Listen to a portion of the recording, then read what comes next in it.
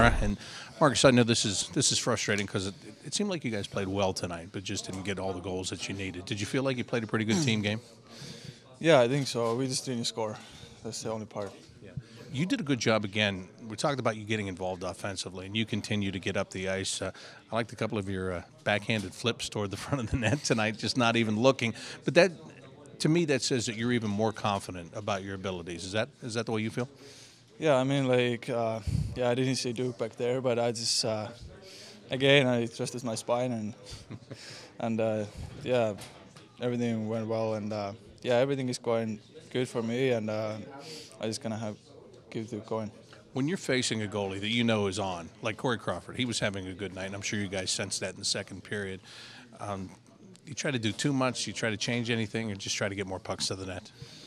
I mean, our shots wasn't that good. Usually it has to be top shelf, even whoever goalie there is. So I think we were shooting towards logo tonight. Markus, thank you very much.